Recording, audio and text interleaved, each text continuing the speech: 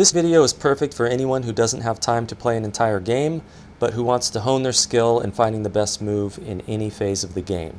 So in this high-level game that I'm about to review, you'll have the white pieces, and I'll stop at various positions and ask you to find the best move, usually for white, but sometimes for black, so that you can also practice spotting the opponent's threats. I've divided up these quiz positions into 3 levels of difficulty. If you look in the description, there's timestamps, so you can jump to whatever difficulty level you like. But you might want to go ahead and watch the whole video because I will be providing commentary throughout the game. Alright, let's get started. E4, E5, Knight F3, attacking the E5 pawn. Knight C6 defends the pawn, Bishop B5 attacks the defender of the pawn, and then A6 by black. This is known as the Ruy Lopez opening. Bishop A4 is by far the most common move. Some beginners might think that they can win a pawn with bishop takes C6, D takes C6, Knight takes E5. But this is not good for white. Black has a strong response. This is a beginner level position. What would you play as black? Black can get his pawn back immediately with Queen D4. Attacking the knight, also attacking the pawn. You need to do something about your attack knight, so let's say you move it. Queen takes E4 check. Black has a good position. Also good is Queen E7. This move works too, and that knight needs to be defended. If you move it, again, black takes the pawn. If you protect it, then F6 drives the knight away, and then black takes the pawn as before. So that doesn't really work for white, trying to win that pawn. Bishop A4 is what white typically does here, and black will usually play knight F6. Once in a while, you may see the move F5. This is intermediate level now. What would you play here as white? The strongest move here is going to be D4. E takes F5 isn't good because E4. Now that knight doesn't really have a good place to go unless you want to move it backwards. You could try Queen E2 pinning the pawn, but then Queen E7, the pawn's not pinned anymore. You know, E takes F3 is a threat, so maybe your best option here would be to take out the knight, and then now you can put the knight on the D4 square. But this is actually fine for black. Black can play knight H6 so that if we throw in this check, it can be blocked with knight F7. And black's doing just fine here. This pawn is kind of insecure. It'll probably be won. Black will win it one way or another. Attack it with Queen F6, and you know, this isn't great for white. I mean, white's not losing, but best, the winning move is D4. So whatever black does here, it's not very comfortable. If you take the pawn, then we're going to take with the knight like this. And if knight takes, this is not looking good for black.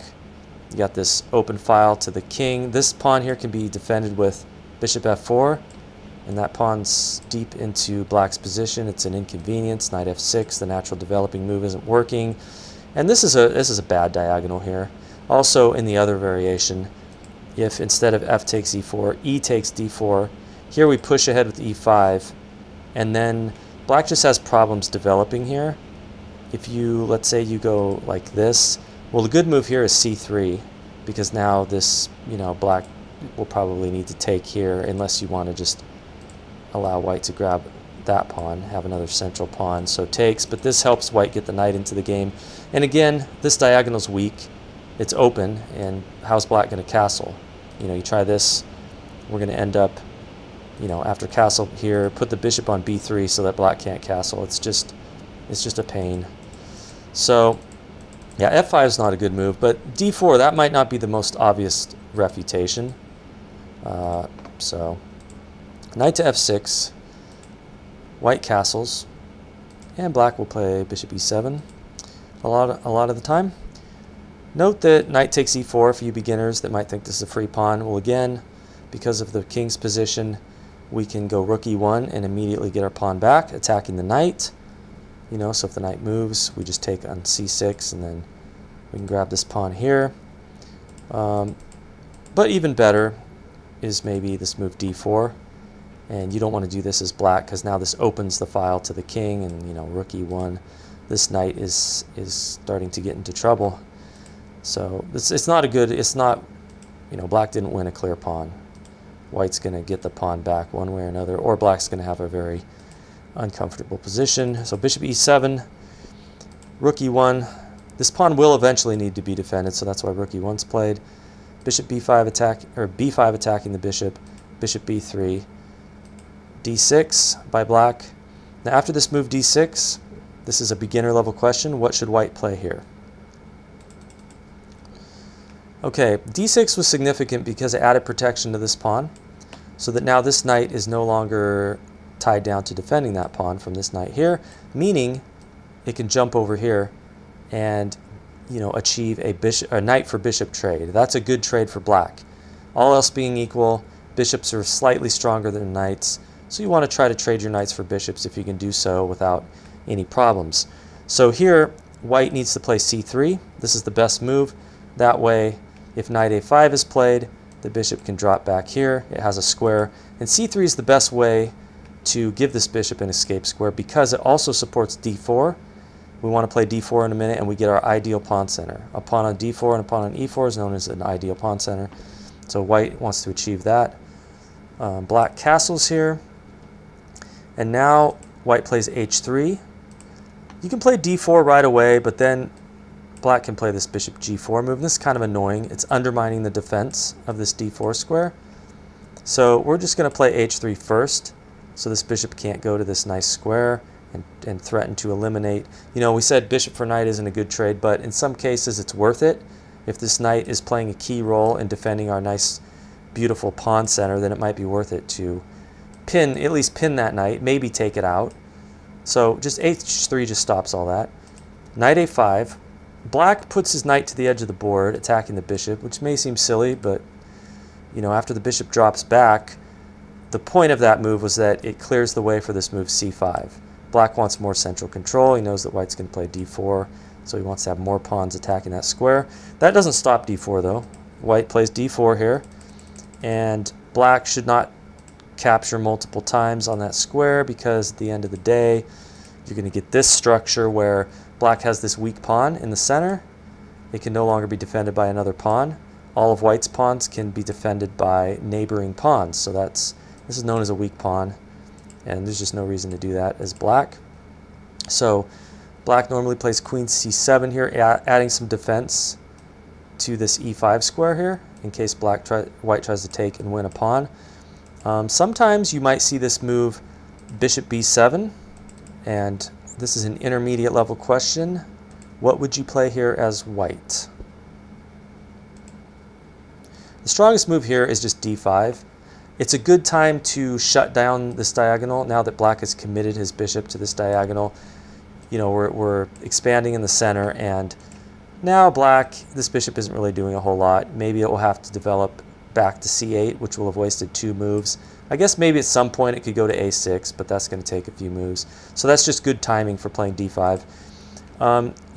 It's worth noting that you cannot win a pawn. If you thought you could win a pawn here, you were mistaken. After this, and then, first of all, if you take with the knight, then just queen takes, rook takes, and then the bishop can go here attacking the knight, and the knight moves, and then black takes here on e4. You might think that taking the queen first works, because now that draws, or actually it eliminates the possibility of black taking on d1, so that this rook will remain on this file, so maybe you think you're winning a pawn here with this move. But unfortunately, this here is another intermediate level question, I suppose. What should black play here? Bishop takes e4, can be played anyway. Black gets the pawn back because if you try to take like this, rook d1 check, black will get the piece back with a very unpleasant position for white. So, you know, that's most skilled players probably know about that variation if they play this opening, but in case you're new to this opening, and you know, you might think that's a way to win a pawn. Knight bd2 is played by white here. Here's a beginner level question. What's wrong with bishop e3? Why is that not a good move for white? The answer is that black can play knight c4, and again, we don't want to allow black to trade his knight for our bishop for no good reason. This move also attacks b2, which is undefended, so the only way to address both of these issues is just to move the bishop back to c1. And now white has moved the bishop twice, only to put it back where it started. And the knight is on a better square than it was. So as white, this is not how you want to play chess. It's not a good sequence of moves. Okay, so knight b d2 is better. Develop that piece instead. So here black takes on d4, white recaptures. Knight c6, you know, attacking d4. So the best way to defend here is knight to b3. You don't want to play this move. You might think this works because now the queen is looking at that square. Okay, do we have enough defenders? No. Knight takes, pawn takes. If you take with the queen, of course you lose your bishop. So that queen is not defending that pawn since it's trying to defend the bishop as well. So white will play knight b3 here. Now this pawn is well defended. a5 is what black will play here most of the time, looking to kick this knight away. So here white wants to play bishop e3 so that when the knight's kicked back to d2, this bishop is now not blocked anymore and it's on a better square. It's developed, controlling the center. So a4. Note that knight b4 is just a waste of time for black because the bishop will just move and then the knight at some point will be kicked away. That's not doing anything for black. So a4, attacking the knight. Knight goes to d2. Now bishop d7 from black. Now suppose black plays a3. This is an intermediate level question. What would you play as white? The best move here is b takes a3. Everything else is bad. Rook takes, then you can go knight b1 hitting the rook. And after the rook moves, maybe you can redeploy the knight to c3 looking at that b5. If he hits like that, then we can jump into d5. That's a good move. But what you don't want to do is play b3. Maybe some players thought that move was possible, but this loses to knight b4. Two pieces attacking that bishop now. And what are you going to do about that? If you go rook c1, well, that doesn't work because knight takes a2, hitting the rook. You're losing. Bishop b1. This runs into queen c3. How are you saving this rook? The queen's going to win that rook. Anywhere you move the bishop, it's going to be lost. So that's a little bit tricky. You might fall for that if you're not careful. So a3, you got to take. Bishop d7, played by black. And now white plays rook c1, placing the rook opposite the black queen. That's good. If these pieces move at some point, there could be a tactic against the queen. So black just gets out of the way with queen b7. And now white develops the last piece, queen to e2. Now the rooks are connected. That's always a good thing to do. Rook f to c8, placing the rook on an open file. There's no pawns on that file. It's a good place to put your rooks. Bishop d3, opening the file for the white rook, attacking the pawn on b5 with two pieces. That's good. Rook a b8 defends. Suppose black had played b4. What would you do here? This is a beginner level question. Knight c4. That's a beautiful square for the knight. And you want to put it there. It's exerting pressure on e5. If you wait, d5 is also reasonable. It's pretty good for white, but maybe not quite as good because knight a5, and now if you put the knight on c4, it'll just get taken out. So knight c4 is definitely the way to go. Now suppose black takes on d4. This is an advanced level question. What would you play here as white? The best move here is bishop to f4. We're attacking d6, so if black defends that move, let's say here, we're just going to push forward with e5, attacking the pawn even more, so black probably just needs to take, and then we take like this. This pawn is very weak, and the white pieces are looking very scary here. A lot of central control here. Black isn't really going to, there's not a good way to hang on to that pawn in the long run. I think it's going to be lost. Queen d2 is what the computer's suggesting here. Maybe bishop e6, and then, oh, you can even just take it because if the queen takes, we got this right here. So yeah, that's the best way for white to play, that bishop f4 move. Not obvious. What else does black have here? I mean, what if you try something like this that just loses? Yeah, doesn't have enough protect. Yeah. So yeah, if you see b4, remember, well, advanced players are unlikely to see the move b4, but anyway, bishop f4. Okay, so rook a to b8, defended the pawn. b3, we're threatening to take here as white, and then Once black recaptures with this pawn, that clears the c4 square for the knight, so that would be good. There's also ideas of if this pawn moves, the bishop coming to a6 and, you know, winning a rook once the queen moves, winning the exchange. So black just goes ahead and takes out that pawn. The knight takes, and then black takes on d4. What if black played bishop d8 here? This is an intermediate level question. What would you play as white? Best move is d takes e5. Knight takes, rook takes, pawn takes, knight c5, forks the queen and bishop. Queen moves, we got knight takes, queen takes, rook c5, hitting this pawn. So that's how that all goes down. Was there anything better than taking that rook there? If you just take the pawn, I don't think it makes a difference. We still go knight c5, yeah. So that's what's wrong with bishop d8. E takes d4 is what's played. And then this is the move. I think knight f takes is also decent. And now black plays knight to b4, hitting this bishop. So the bishop goes back to b1. This is a line worth looking at. Rook takes,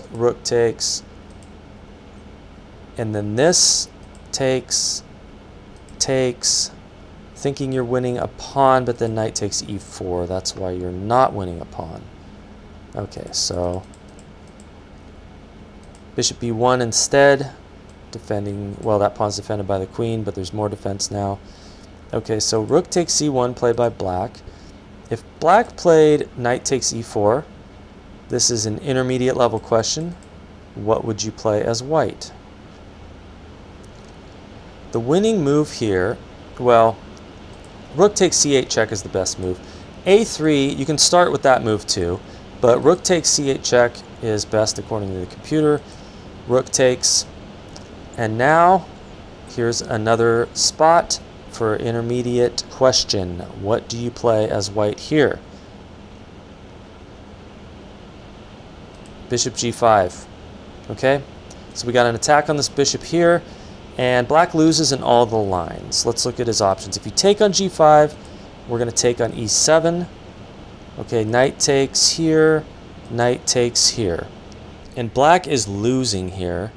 Let's say black tries bishop c6. Here's an intermediate level question. What would you play here as white?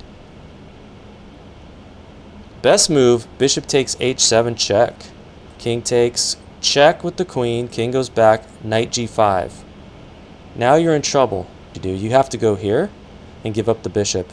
Because how are you stopping this? There's no good way. So, yeah, there's all kinds of problems here. I mean, this weak pawn here is the least of black's problems. Let's say instead you try knight c3 back here. We go queen takes e7. Okay, we just grab that. What else is there? What was the other line here? Bishop takes g5. Bishop takes e4. Okay, that attacks the queen. And then once the queen moves, we can grab this bishop. So this is all very bad for black, losing. So rook takes c1 played instead. And here white goes bishop takes c1. May look a little bit strange. Why not take with the rook, put it on an open file? But white wants to redeploy the bishop over here to the b2 square. That's going to be a better diagonal for the bishop. I think that's the thinking there. Knight c6 played. The knight wasn't doing so much anymore, so it moves back where it's controlling the center more. Bishop b2 as planned. Knight takes d4, knight takes d4. Rook e8. The point of this move is that black is anticipating white might play knight f5, and this kind of discourages that move. If you play it now, there's takes, and now there's a discovered attack on the white queen like this. Queen moves, takes, d5. This is fine. Black's doing pretty well here. Not winning, but it's comfortable. So white just gets out of the way of that. Black plays b4, expanding, opening up this diagonal for this bishop, maybe to come in here if this knight moves at some point. Bishop c2. Just getting the bishop to a better place. Maybe go to b3 at some point. Bishop f8. So this now threatens to play d5. The threat here is d5, e5, and this looks bad on the surface until you realize that this pawn is pinned, you know, so this knight doesn't have to move, or else this rook is going to get lost. You know, white would be threatening checkmate if that knight moved, but the knight will just stay there and play this to block the checkmate, and then maybe the rook moves and then the knight moves into here or something. So back here, white plays rook to e3, just so d5 won't be a pin on this pawn. h6 played by black, just giving the king a square. It looks kind of weird opening this diagonal, but I think black's anticipating white's going to push g4 and maybe try g5. So that's just kind of a prophylactic defense, and it gives the king a little escape square, and maybe if a piece ever gets to the back rank. So king h2 played by white. I don't know. I think maybe this is compatible with the plan of playing f4 at some point, so that the king won't be on this diagonal, which is a little bit weaker when f4 is played. I'm not sure, but queen c7 is played immediately. Now, this is a beginner level question. Let's say white puts the bishop on an active diagonal like this. What's wrong with this move? What should black play now? The problem with this move is it loses a pawn. d5 check. Discovered attack on the white king there. Once the king moves, pawn takes on e4, and this pawn can't be recaptured, so black wins a pawn. So you need to do something about this location of the queen pointing at our king, and what's played in the game is f4, blocking that diagonal with the pawn. So if this move's played, now we can just play e5. Alright, and at this point black plays queen to c5. But suppose black had made some pointless passing move, and it were white to move here again. What would you play as white? This is an advanced position. The strongest move here is knight to e2. We're threatening to take on f6, and this would be very bad for black. Bad pawn structure, weak king. So what can black do about it? If you try bishop e7, we're going to go e5, threatening to come in here, and you know, takes with the bishop hitting the queen. Next we're going to take the knight, and then we're going to come in here. So this is not working for black. What else can be tried? You can go queen to d8, try that, but then takes, again e5. The queen can go here, but then we go takes, and this is an intermediate position. What would you play as white? e6 is the killer move here, hitting that bishop. Okay, so you move the bishop, then you take and hit the rook, and you got to try to stay in front of that pawn. But you go here, check, here, and then, okay, so we're not winning a ton of material immediately, but we just have a crushing position with these advancing pawns. Yeah, black is super passive right there. That's bad. What else can be tried back here? After this knight e2, you can try let's see, wait a minute here. You try knight h5, moving the knight, e5 again. E5 is like the response to everything. g6 can be played now. But now we go here and we're threatening this check because this pawn's pinned.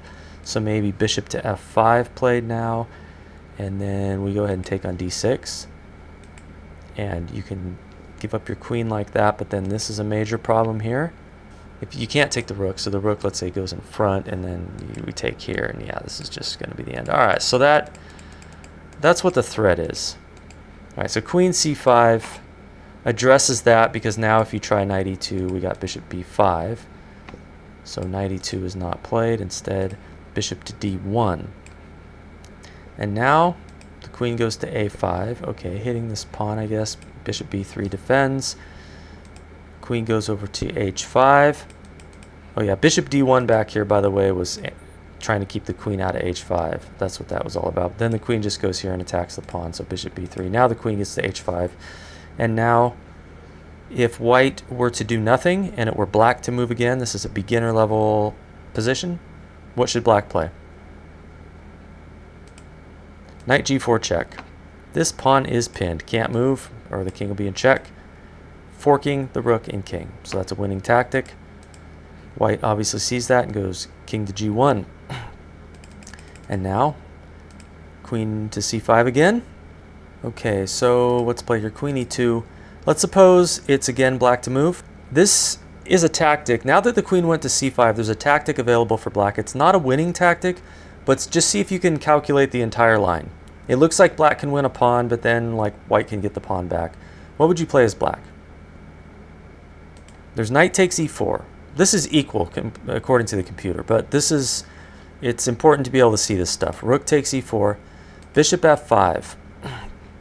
This rook is pinned to the queen. So it looks like white might be in trouble, but this is an intermediate level position now. What should white play? The only move that will save white is bishop takes f7 check, king takes, queen b3 check, and then the pawn blocks, and then we take the rook. That's the best variation, I guess. And in this position, it was equal according to the computer. But anyway, queen e2 was played to avoid that pin. And now we have knight h5 hitting this f4 pawn. So f5 is played. And this blocks the queen's defense of the knight. So now this knight is under attack by white's queen. Knight f6 is played. King h1 is played, just getting the king off of that sensitive diagonal, I guess.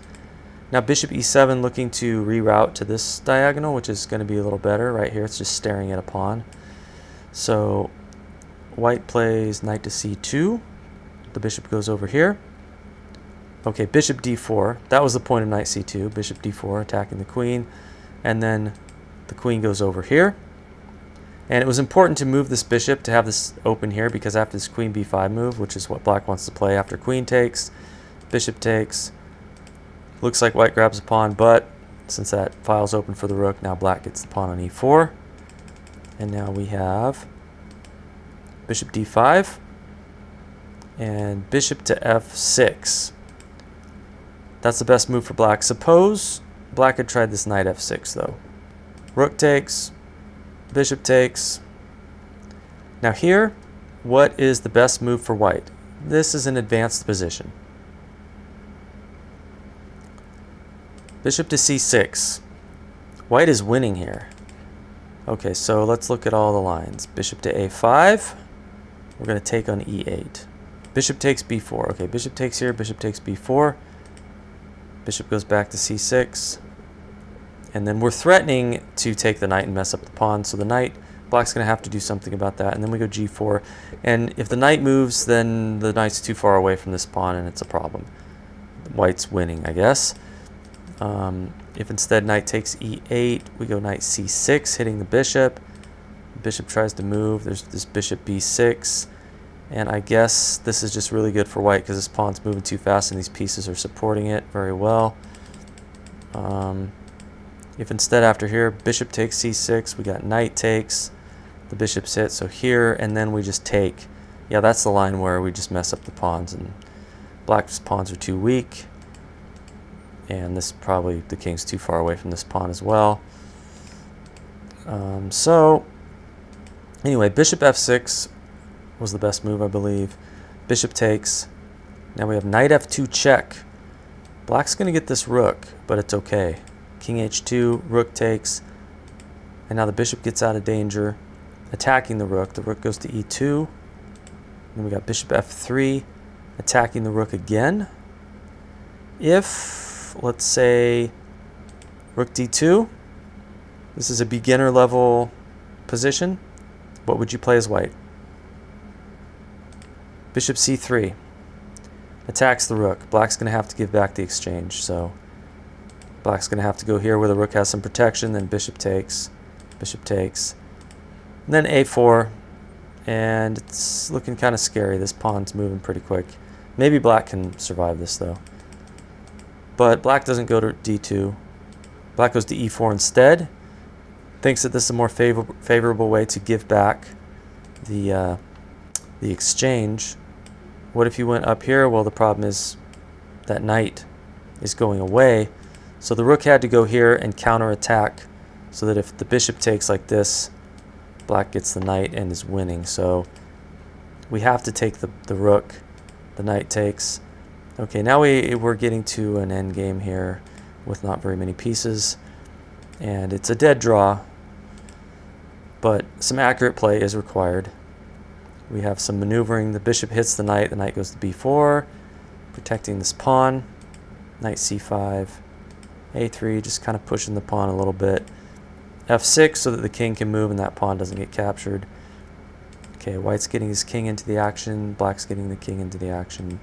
Bishop e3, maybe going to go to f4. I think also thinking about this and this, putting the knight to d4. Yeah, this is what happens. Knight c2, bishop here, knight d4, okay. Bishop here, king to f4, bishop goes down here, knight goes here. What was played in the game was bishop c4, but suppose bishop takes h3 is played. This is in, I suppose this is an intermediate level position. What should white play? White could win with bishop takes c5, d takes c5, knight e3. All that bishop's squares are cut from its, you can't go there, what I'm trying to say. And then, you know, king g3 is coming and that bishop's going to be trapped. So, it's the end of the line for black, but that's not what was played. Bishop c4 played. And here, the players agreed to a draw because it's a dead drawn position. So I hope you enjoyed this. I hope you found it instructive. If you guys like these, I might do more of these kind of videos. So give me some feedback. And thanks for watching.